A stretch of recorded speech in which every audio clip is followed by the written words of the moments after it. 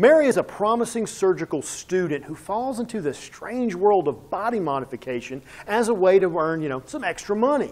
When one of her professors assaults her, well, let's just say Mary begins to change. American Mary is a unique, intense horror film that brings us bloody, horrifying, gratifying revenge.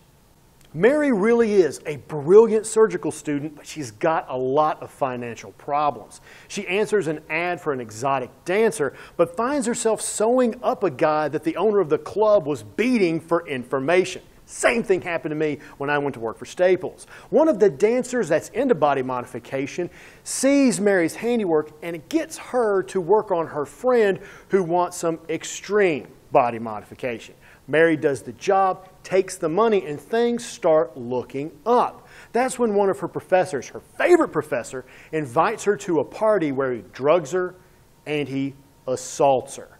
Now Mary begins to change. She's no longer the same person. She falls more into this world of body modification and becomes someone darker.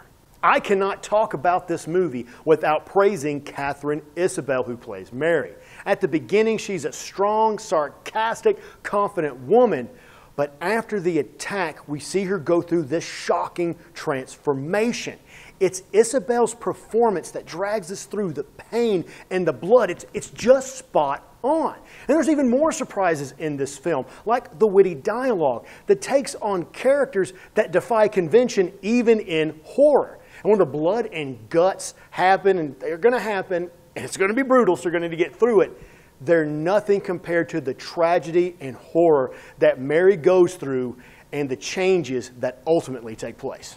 Just in its poster, American Mary promises the same things that most horror films do. A beautiful actress, the promise of violence, and maybe an interesting concept. This film is far better and far deeper than that. The blood and guts are horrifying yet satisfying to the story. The concept, the idea is interesting, but it's also original. The main actress is beautiful, but truly shows her craft in portraying Mary.